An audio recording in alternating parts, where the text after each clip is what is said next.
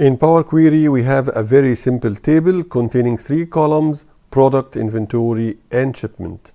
I want to add a new column containing the ending balance for the inventory. However, I have an issue that some rows here including nulls or text. When I add the new column, it results in error. Let's see how we can handle this.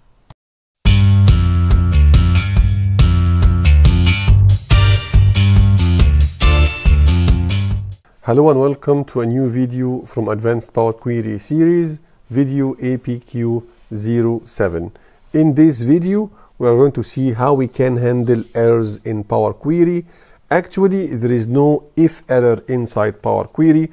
However, we have some other method that can help us to deal with errors. In this video, we are going to see try and otherwise, and also the normal if statement, if then else, can also help us to deal with errors.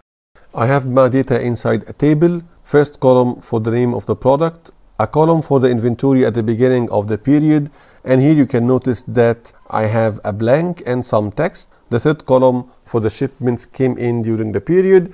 I need to add a new column to calculate the ending balance, which is basically the summation of the first and the second column together. I already extracted the table into Power Query. I give a name for the query, ending balance. It has only 2 steps, source and change type. You can notice that the change type picked the correct data type for product and shipment, but not the case for inventory because it has mix of data types. It has numbers and also some text.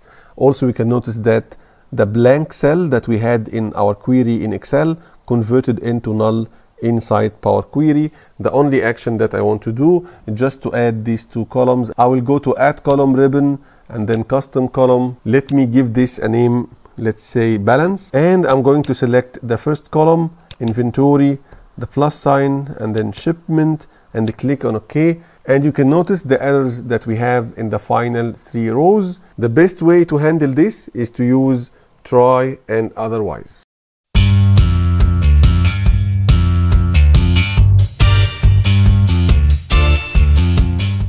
Double click to edit the step, and let's think about try and otherwise, and please think about it exactly like if error. If error in Excel is just doing a trial of an expression like the one that we have here, inventory plus shipment.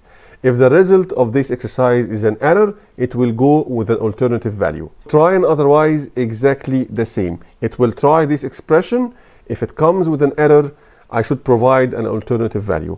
Let's try together. I'm going to add a new line just before the expression, and I'm going to type try, T-R-Y. It's written in blue, meaning that it's a known keyword by Power Query. And just after the expression, I'm going to take a new line and type otherwise. Again, written in blue, it's a known keyword by Power Query. And let's think about the alternate action or the alternate value. The alternate value should be the shipment only. And that's why, because all the errors in the inventory column, all the text values inside the inventory column, I have no text value inside the shipment column. So if you find an error, meaning that you need to exclude the inventory from your expression. So I'm going just after the otherwise, and I'm going to add the shipment column. The translation of this, please try inventory plus shipment. If you find an error, please go with the shipment only.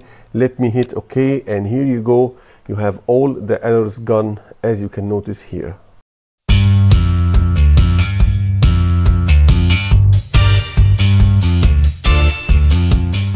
To be honest, there is another error that we need to handle here. If you check row number 6, you will find that we have null value in the inventory column and 77 in the shipment column. If you add both together, you will find the end result is null, and this is not exactly what we want. And the result of null usually happen when you try to do any calculation including a null value. And actually, it is not an error if you check the entire column. There is no errors in this column. However, we have a wrong answer or a wrong result that we need to correct. In order to correct this one, I'm going to use the if statement or if then else. Let me double click again on the same step in order to edit. And before the try, I'm going to take another line and type if, and I'm going to use the if in order to check the value. inside the inventory column, and I'm going to ask, are you equal to null? And I'm going to type then, and I'm going to provide the value if the condition is true. If inventory equals null, if this is true, please take only the shipment. And then I'm going to type else if the condition is false or the result of this check is false. Please go with try and otherwise and do the submission.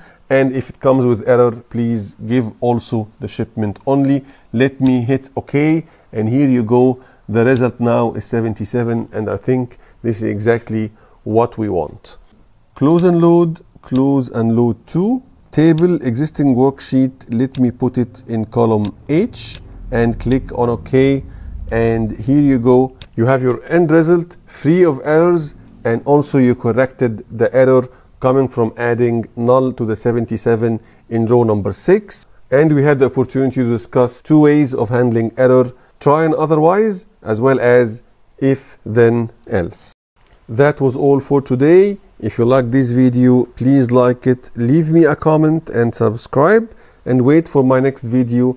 Next week we are going to share a new challenge, and I think you need to use try and otherwise. So please stay tuned, and you'll find some links here. Please check them out. See you and bye.